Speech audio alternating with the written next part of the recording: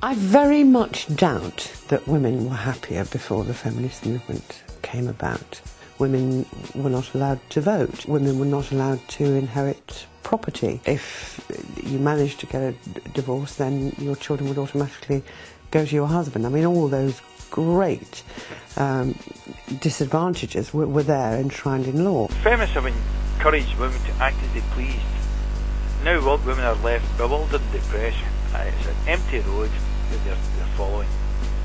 Feminism has huge implications for my life.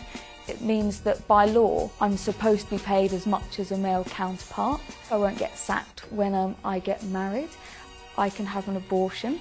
You know, the simplest of things. I have a right to vote. Equal pay legislation suddenly came in for teachers and civil servants. And it hit me, I thought, good God, I hadn't realised I was getting less money than a man. I was that thick of lack of consciousness about being a woman. But I could go on for ages and it would bore you to death. Women were not given the vote. Women fought jolly hard to get the vote. Because if you're not able to vote in the society in which you live, you're not really a person. You don't really have any kind of power at all. It was fantastic. It made the whole difference to the way one conducted one's life. My mother was miserable because she had a really good brain.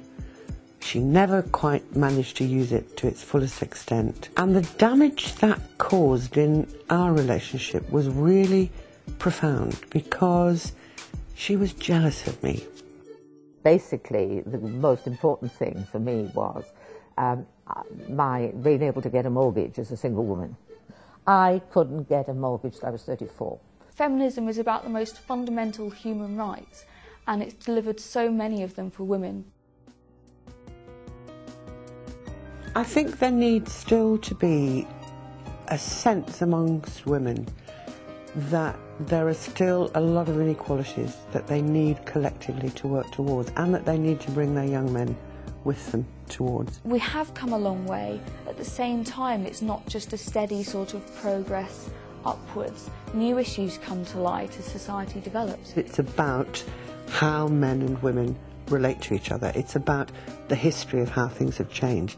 Over the last decade, the sex industry has been normalised through the expanse of lap dancing clubs, of lad mags, pornography. Women are now faced with the expectation on them and just bombarded with images of women as being sexual objects, and that's all they are. And I think that's one of the most important issues facing women today. We've come a very, very long way. It's good, but you have to keep watching it. We can go backwards.